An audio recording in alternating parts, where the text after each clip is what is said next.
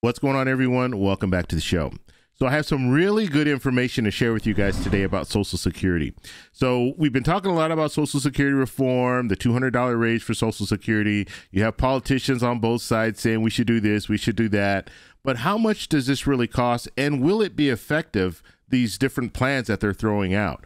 And so today, I found this tool that you can use, and we're going to go in. I'm going to show you exactly how to use this tool yourself, and you'll be able to see through these calculations what actually works. So if we're raising the full retirement age, how much is that going to impact Social Security reform? If we're talking about the $250,000 raising the cap, how does that affect the Social Security reform?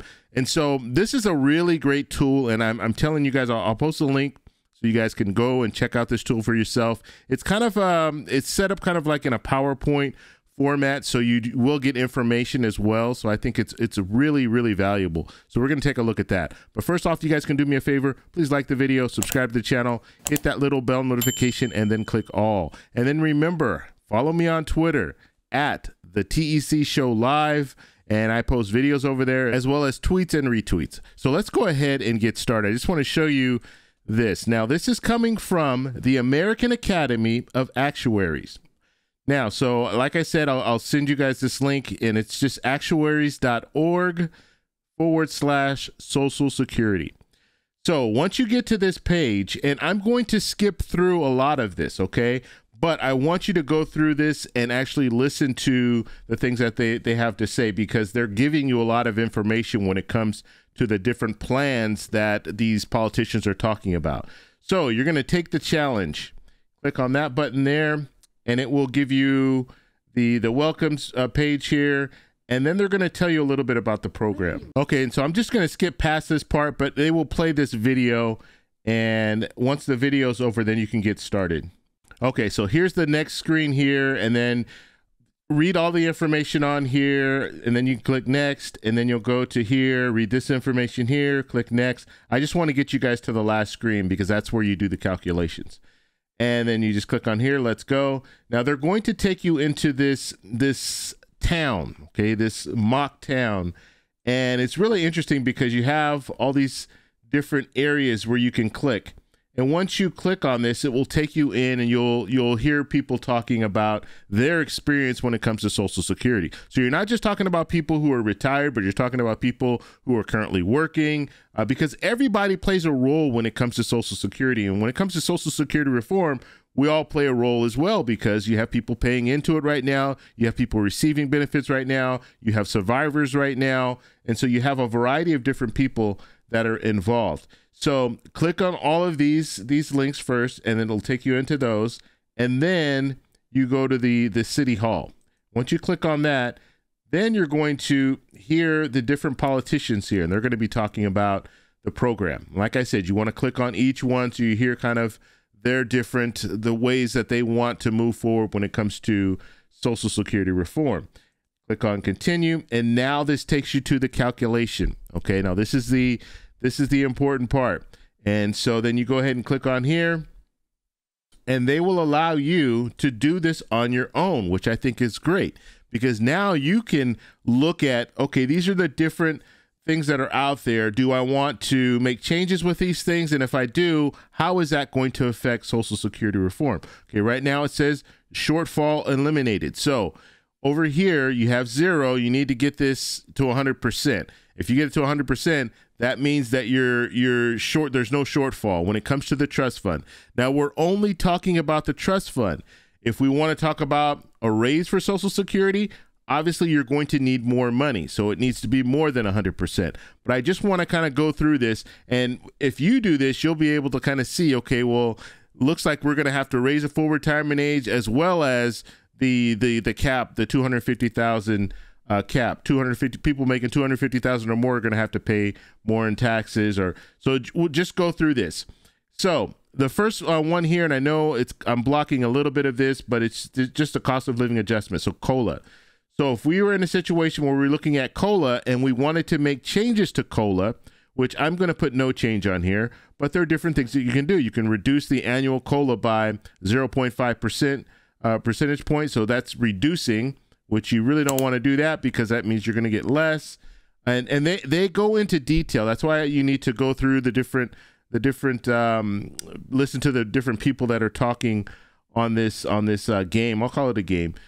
You want to listen to those people because they talk about some of these different things just to kind of get you so you understand. We know about the CPI scores. We know about the CPI for the elderly. We've been talking about this. Right now they use the CPIW, but if they change it to CPI for the elderly, that would change things there. And so just go through this and you'll find the information here, and then you kind of play around with it. I'm just doing a quick one here, but you can play around with this and find out, okay, well, it looks like these are the major points that we should be focused on. Maybe not so much the cost of living adjustment, but we should be focusing on other things because you'll be able to bring in more money if you use those other categories. You'll see what I'm saying here. So I hit submit here. I put no change, so it's not going to change anything on here. Now, normal retirement age. So raising the full retirement age. Now, we've heard talk about this. We know politicians are talking about this right now. And so we see here increased by 2 months a year until it's age 68. So if you wanted to raise the full retirement age to 68, so you just raise it up 1 year. That's the one we'll click for now. But they have other ones. Increase by 2 months a year until it's age 69, then increase 1 month every 2 years.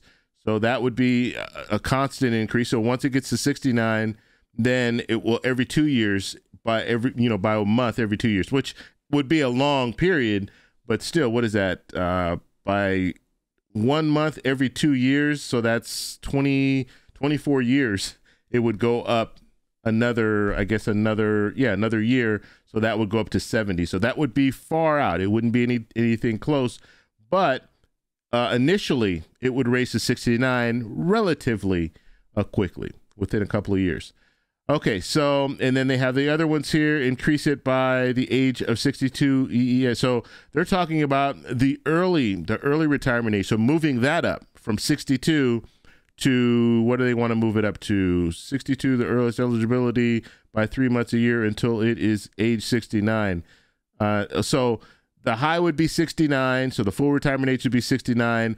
The early retirement age, or if you want to call it that, the minimum, I think they changed the name to like the minimum retirement age, would move from 62 to 64 in 2030. So what we want to do, we're just going to put 68 and we'll see that. We'll submit that and we'll see what it shows here. Okay, so that would be about 15% of where we need to be. We need to be at 100% in order to eliminate the shortfall as a whole. So let's move on down here. Family benefits. This one, I'm just going to put no change. And like I said, go through here and you can do your own, but I just want to kind of get to some of the things that we've been hearing a lot about. So we'll put no change for that one. Let's see, increasing some benefits. Okay, so this is the increase that we were talking about, right? So this would be, and we'll say, I'm going to use this one because we've heard politicians say this. And this one says increase minimum benefits to 125% of poverty level indexed for those with 30 years of coverage. So we're going to use that one, but they have some other ones here. So allow 5 years. So if you the 5 years, and like I said, if you listen to go through all the different functions on here, they're going to explain this in more detail when it comes to, let's say you wanted to take 5 years, or instead of taking the highest 35 years, they're only going to take the highest 30 because you're going to get a 5-year grace period, basically, because let's say you have people that you need to take care of. Your parents get older and you're working, but you're going to have to take some time off. Well, that hurts that 35 years of your highest salary. And so they want to take that into consideration here.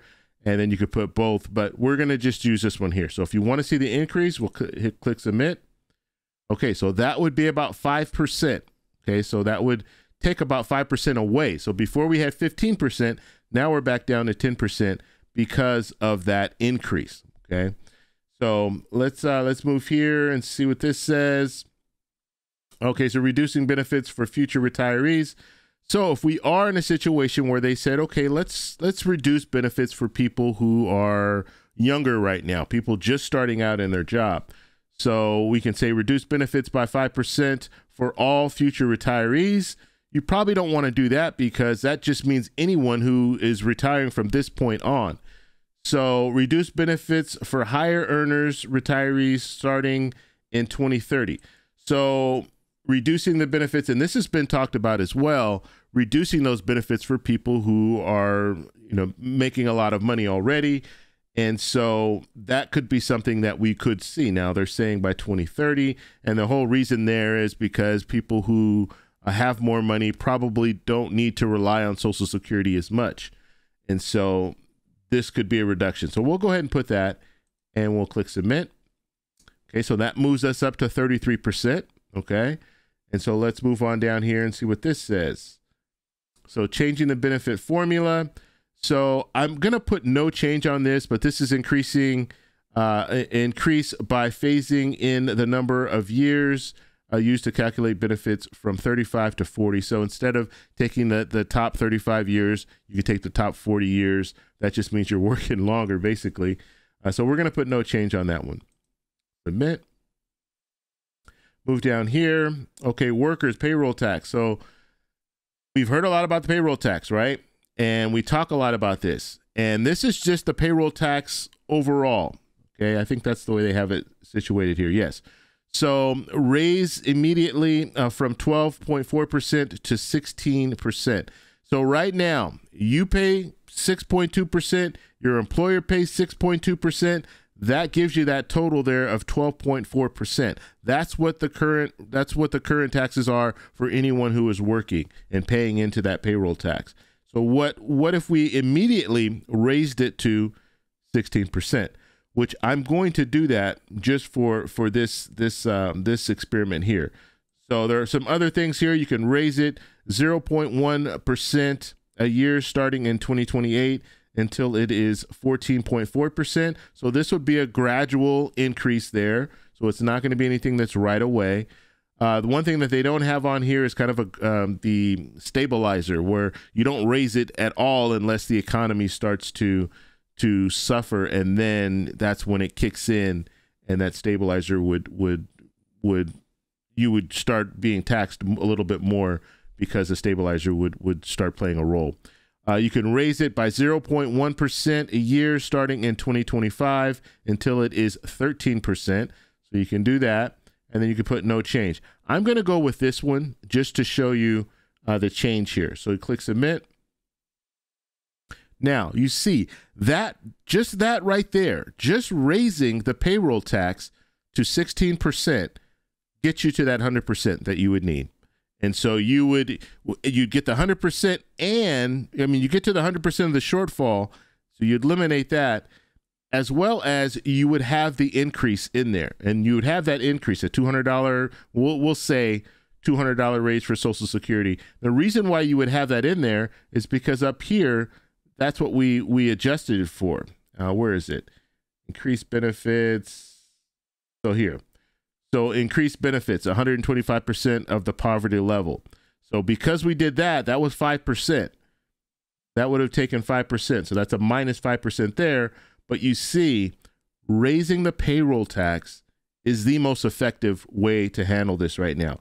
That gets you 103%. That alone, well, you don't have to do any of this other stuff. That alone would get you to the 100% that you need. And you'd still have a little shortfall. What I'm saying, basically, you would be really close. What is it? 98%. And the way I'm calculating this is, if you wanted to have a $200 raise for Social Security and you had the workers, the payroll tax, you just raise that to 16%, that would pretty much get you there. You would need to do a little bit more. You need what 2% more. I'll show you that after we finish this. But just for sake of argument, because we know that raising the payroll tax would get you where you need to be, I'm going to put no change on this. And then we're going to go down and we're going to look at the 200 and raising it up 250,000 or more. And I think, let's see, is it on here? Yes. So if we're looking at this now, this is where to eliminate the base and provide no additional benefit credits. So we don't want to look at any of these. We want to look at this because this is what we're hearing a lot about. We're hearing about apply tax on earnings above 250,000 and provide some benefit credits on those earnings. That's what we want to look at. So that's what you're hearing about. Bernie Sanders is talking about the raising the cap. And so let's go ahead and submit that one. That one also gets us over the mark, 103%, right? So that alone is 70%. So you put that with everything else here, you can provide the $200 raise. And when we were talking about the only other thing that you would really see, it would be this here. So you would still have to raise the full retirement age to 68. So you're only raising it 1 year. So that shouldn't be too bad. And then what else do we have here? So reduce benefits on higher earners. So if you're reducing the benefits here, and so those are the big things here. Reducing the benefits for people who are making more money, tax people making over $250,000, and then the full retirement age, raise it up to 68. Those are the major things that you would need to do in order to make this happen. Okay.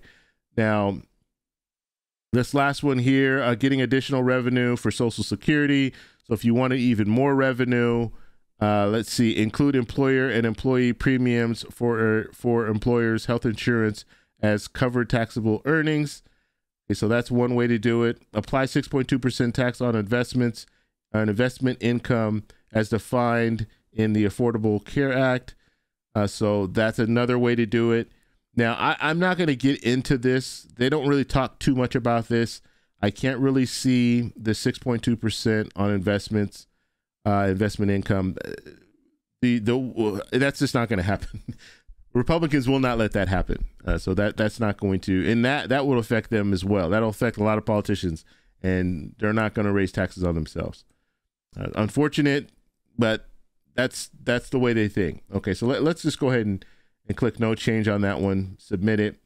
So this is what we're looking at, 103%. That's if you're raising the cap, the $250,000, the cap. Or if you want to do the other, raising the payroll tax. I'm just showing you guys different options here. So no change. And you want to raise just the payroll tax for everyone, raise it up to 16%, from 12.4% to 16%.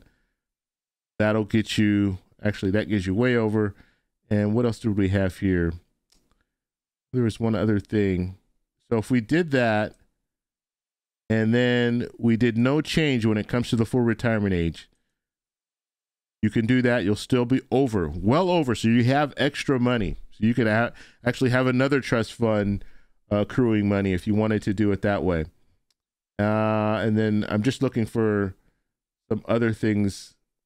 So you can even reduce the benefits here. You could put no change on this. So for people who are wealthy, you don't even have to reduce their benefits. You can put no change on that and submit. And now you're at 98%. So you're pretty much there. So you can do all that with just raising that payroll tax, right? So I just wanted to show you that, how just raising the payroll tax for everyone who is currently working, it pretty much gets you there. So that should be a no-brainer, because what they're talking about right now, what we're hearing about, let's put no change on this. We're hearing a lot of politicians out there just saying full retirement age. Let's raise it up. Let's raise it to pretty much to 70. Let's do that. That's the fix. That only gets you 33%. You still need 77% more. So you can't just raise the full retirement age. And let's just, for sake of argument, let's put no change on the increased benefits. And so now you're at 38%. So if you do that one thing, the full retirement. So all these politicians out there that are talking about full retirement age, just raise the full retirement age and we'll be fine. That's not enough. You're going to need to do more. And I've said this. I said this last week. I said it in a couple of videos ago. You need to do more than just raising the full retirement age. So anytime you hear a politician saying that, say, what else are you going to do? Because you need to do a lot more than just raising the full retirement age. And when it comes down to it, and some politicians don't want to admit this because they're afraid to say this, you're going to need to raise taxes. That's bottom line. You don't have enough workers in the workforce right now in order to take care of the people who are receiving Social Security benefits right now. You just don't have it. So you have to raise taxes. They don't want to be the ones to say, yes, you have to raise taxes. And so, and that's why when, and I think we have enough here. Hopefully you guys understand this. I will post a link on this. So you guys, I want you to check this out, because this is really good for you to kind of go through, and it'll give you that information that you need. So you can say, okay, yeah, there a lot more needs to be done. But when it comes to politicians, they don't want to make that call. They don't want to say, yeah, well, you know what, we have to raise taxes. And so that's why you have the senators, this nonpartisan group. They're working the numbers. They're looking at all this stuff, and they're realizing, wow, we need to raise taxes. That's our only real option out. You heard about the sovereign wealth fund. They want to do that, but that's borrowing money. So that's borrowing taxpayers' money to invest in the stock market. And then you're going to have to wait for a period of time to see, hopefully, you'll be able to earn some money with that, but that's no guarantee. And in 10 years, something needs to be done. So that's probably why Senator Cassidy, and he's been the one that's pretty much talking a lot about this sovereign wealth fund. That's the major reason why he wants to pull Biden into this. He wants to pull President Biden into this so President Biden can say, okay, yeah, we need to raise taxes. And then Senator Cassidy can step back and say, hey, this is what President Biden wants to do, and so that's why we're doing it. That's the reason, because they don't really have a plan. They're not putting a plan forward, because in that plan, you better believe there's going to be a tax increase, either for the wealthy or a tax increase across the board. And so that's why they don't want to move on this. Even President Biden, he doesn't want to raise taxes on anyone making $400,000 or less. And so that's another thing that you have to look at. So in this experiment that we did, they didn't have 400,000 or more. They had 250,000 or more. So if it's 400,000 or more, that's going to be less money coming in. So that would mean that you're going to have to do a number of things. You can't just do the people making 400,000 or more. You're going to have to do that. You might have to raise the full retirement age up to 68 or maybe even 69. So things need to be done. There are going to be some tough choices that are going to need to happen. And hopefully, the hope is that they can go ahead and address this now and not wait until, because you're not going to see anything in 2024. I just don't see politicians moving forward with any major legislation during an election year, unless they really absolutely have to. And so looking at where we are when it comes to Social Security reform, this is the perfect time for them to actually move forward with something, some type of a bipartisan proposal. And so we're going to follow it. We're going to see where it goes. The good news is you can still make this happen. You can still have an increase in there. And maybe that's something that the kind of the silver lining on this whole thing is, if you are raising taxes on people, but you are putting forward a raise for Social Security, a $200 raise for Social Security, you're going to make people happy, even though they have to pay a little bit more in taxes. And you have to look at it this way. The way that this Social Security should be looked at, this is an investment, okay? And when I say it's an investment, you're investing in your future. So you're paying a little bit more in taxes now, just like if you had a 401k, same thing. You're putting a little bit more in your 401k, because when you get to the age where you retire, you'll have a little bit more when you retire. And so that's all this is, and that's the way they need to sell this. Look, we're going to raise taxes now. Let's say they raise taxes across the board from 6.2% up or from the 12.4% up to 16%. If they raise that across the board, both the employee and the employer are going to have to pay a little bit more in taxes, but this is an investment for that employee. So when they retire, they'll have a little bit more. And that's why at the back end, you say, we're offering the $200 raise, plus COLA is going to stay the same, so it will increase every year. And so you'll have a little bit more money in your pocket when you retire. And so hopefully that will make it a little easier for people to take the fact that they're paying a little bit more in taxes.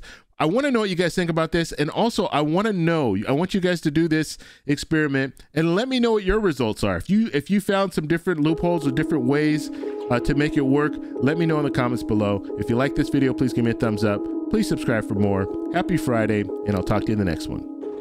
Bye.